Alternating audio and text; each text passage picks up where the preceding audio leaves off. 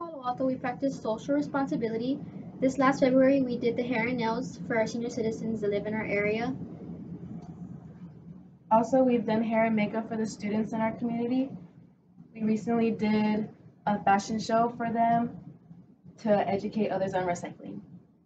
In addition to the social responsibility, quantitative and empirical skills, we use that daily to color formulate for our clients' hair texture and hair density.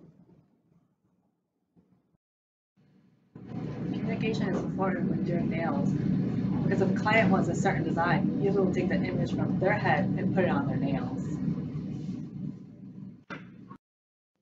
So when a client comes in to resolve their skincare problems like acne, I use critical thinking skills to resolve it.